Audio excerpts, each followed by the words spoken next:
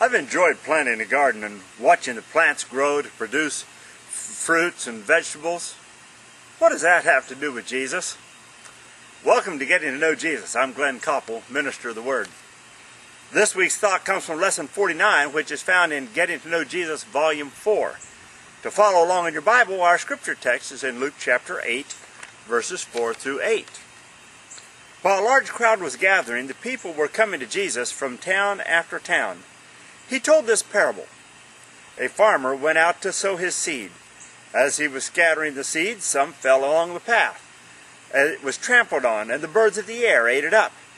Some fell along the rocks, and when it came up, the plants withered because they had no moisture. Other seed fell among the thorns, which grew up with it and choked the plants. Still other seed fell on good soil. It came up and yielded a crop 100 times more than what was sown. I'm holding some seeds in my hand. They could stay in this condition for hundreds of years, even thousands of years. They were wheat seeds that were found in Egypt in one of the pyramids that had been there for a couple of thousand years at least. They were planted and they germinated. As these seeds are right now, these happen to be lettuce seeds that you're looking at, they're dead.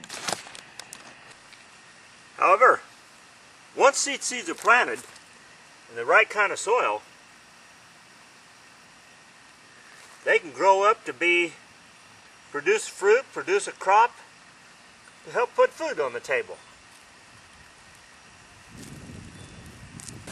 You and I are like these seeds, except we've been planted. The question is, what kind of soil are you planted in? Are you the one who gets to decide what kind of soil you're going to grow in. It's not hard. It's not the hard path, or you wouldn't even be watching this video. The hard path is where the seeds can't get under the soil and get any root, and before they can even start to grow, the birds come along and eat them. Some of you may be allowing rocks in your garden that keep you from growing by not reading your Bible and not going to church and not praying and hanging out with other Christians. That allows your seed to not take root. It won't go deep root. If it doesn't give you some deep root, you won't get any crops. You won't get anything growing for all the effort that you've been making. Some of you may be still holding on to your past. Those bad things that you did before you became a Christian. Going to drinking parties, using drugs, engaging in sex outside of marriage, or looking at pornography, or stealing from your employer, or cheating on your taxes, or other things like that. If you really want to bear good fruit for Jesus, you must make your walk with Him an important part of your life. Attend a Bible-going church every Sunday, a Bible-believing church every Sunday.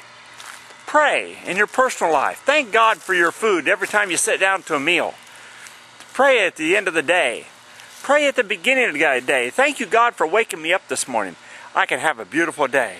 At the end of the day, you can say, thank you, God, for helping me get through this day, helping me get through those trials. Now help me to get a good night's sleep so I can wake up tomorrow refreshed and ready to do it for you some more. Getting to Know Jesus Bible Study Group. That'll help you bear some good fruit too, because as you study the life and teachings of Jesus, you'll be teaching you and those that are in the group with you to become more like Him. You'll be bearing good fruit, like this tomato on this tomato plant. Let Jesus help you grow into a mighty plant, producing abundant fruit for His kingdom.